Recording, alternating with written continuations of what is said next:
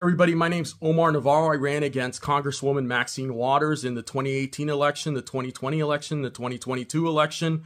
I stood up against her, the deep state, and everything she stood for. I was born in Inglewood, California. I was born in this district. I was raised here. I was a product of the district. I stood against her because she represented something that I did not want representing my own district, my own community.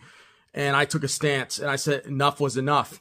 Back in 2018, Maxine Waters asked the Department of Justice to investigate me and go after me. 6 years later, they decided to indict me on the request of Maxine Waters herself. This is what happens in America. When you run against somebody, you get investigated, you get attacked and vilified.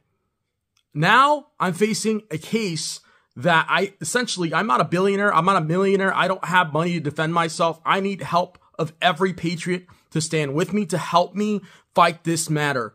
I need help on different levels because I need prayers. I need financial help to pay for a lawyer, and I need personal help. This whole case is not going to go away on its own, and I have to take a stance and I have to fight this head on. I need every single patriot that is out there to help and stand with me, because if you don't stand with me, I don't stand a chance. I'm stuck here in California.